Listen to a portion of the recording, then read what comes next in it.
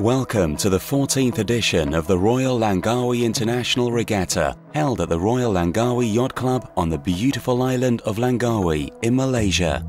Established in 1996, the Yacht Club has been pivotal to the growth of boating in Malaysia, and the industry has grown with the island's development to become the hub of sailing and yachting on the peninsula's northwest coast.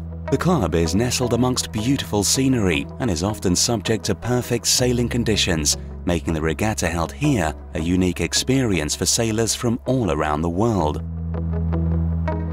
We started as a small marina, as a 45-berth marina, and over the years, the first 2-3 years, occupancy was good. There was more potential for Langkawi. Langkawi was heavily promoted and marketed as a sailing destination in Malaysia. Then in 2002, we went on an expansion. We expanded the marina with an additional 155 berths, and since 2002, the end of 2002, we were already the biggest marina in Malaysia.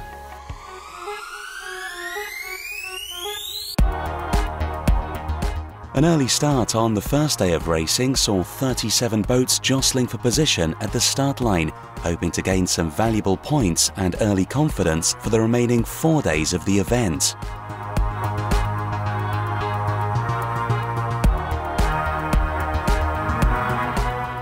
The course was extremely narrow, so it was the quick thinkers who were able to get the early advantage. The level was high amongst the 13 countries competing, including sailors from Malaysia, Singapore, Japan, Australia, New Zealand, the UK and the USA, to name a few, all showing their skills on a course full of hidden traps that caught out the less experienced among them.